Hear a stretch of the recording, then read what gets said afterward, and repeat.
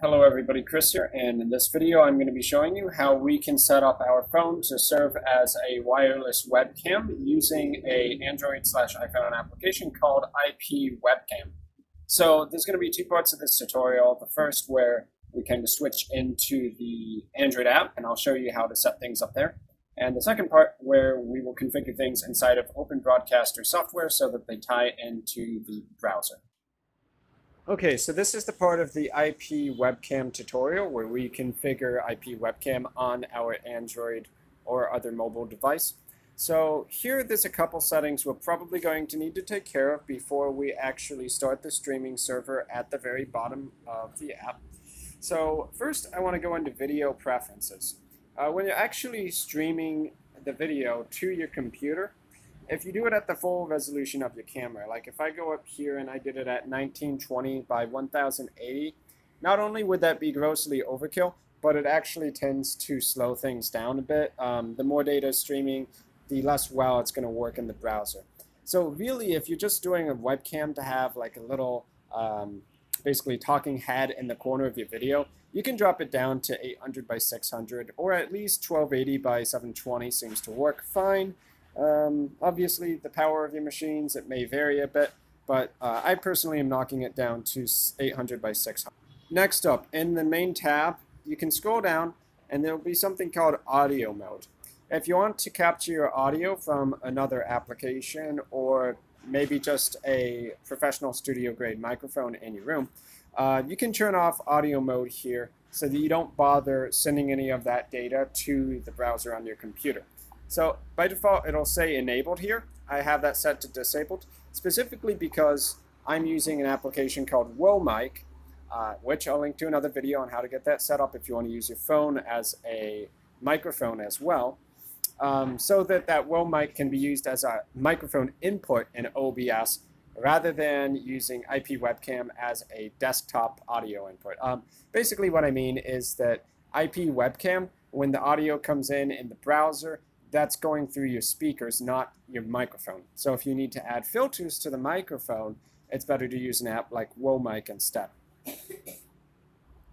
So once you've done those two things, I mean, you can play around with other things, like maybe you go to effects and toggle on night vision if it's kind of dark there, but really, at least at a basic level of getting it working, you just go down to the bottom and hit start server. You can play around with the settings to get it to be a little bit nicer if for some reason you're having some quality issues, but this is the bare minimum you need to do.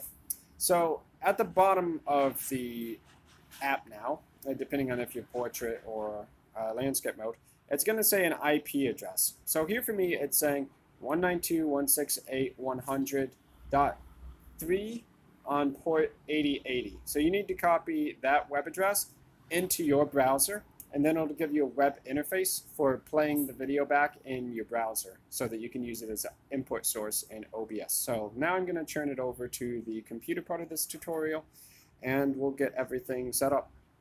So once you have your video streaming inside of your IP webcam app, there's going to be an IP address at the bottom. It's going to say something like 192.168.100.3 and then colon, most likely, port 8080. So what you need to do is you need to post that exact web address into your browser up here. And it's going to give you this web page, basically. So your phone is also serving as like a web page server. And once you've done that, you can come in here and turn on Browser Video Renderer. There's also a lot of different settings you can play around with.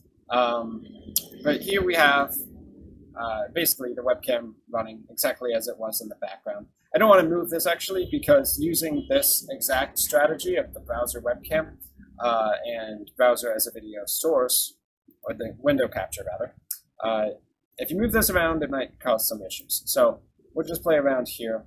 You want to change your video renderer onto browser. Flash also works. The reason we don't actually enable audio player, you can if you want to, but the audio gets picked up as a desktop audio source. So you can see here, I'm trying to capture my audio as a mic input. So as I was talking about in my previous video, using your phone as a microphone, I like to use a tool called Webcam in order to do that. And as I previously mentioned, if you want to be able to use WoMic at the same time as IP webcam, where you use IP webcam as video, you just go into the settings and you turn off audio capture for IP webcam, and then you'll be able to do Bluetooth or Wi-Fi on WoMic. So anyway, once you have those set up, where you actually are getting video input here for your IP webcam, you just need to basically add it in as a window capture source. So I'm going to right-click here, add window capture, and then we basically select this browser. We can move this up a bit. Okay, I'm actually going to scale this down. So in my actual capture, it's going to look a little weird, but hopefully for this, it'll fit.